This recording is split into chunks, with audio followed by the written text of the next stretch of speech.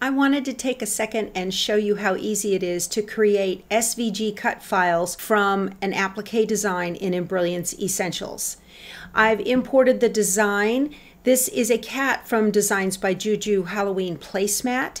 All you need to do is come over here to the Objects panel and click the plus sign, and you want to find the placement line for the cat. There it is right there. Come down to the color chip, click it, and you'll get a thread dialog box. You want to choose the Applique tab.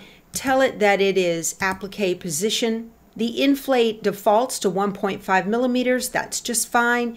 You can click save, and if you look down here now, it is saving to a scalable vector graphic. You can title it whatever you want and click save. Tell it okay, and you have created the SVG file.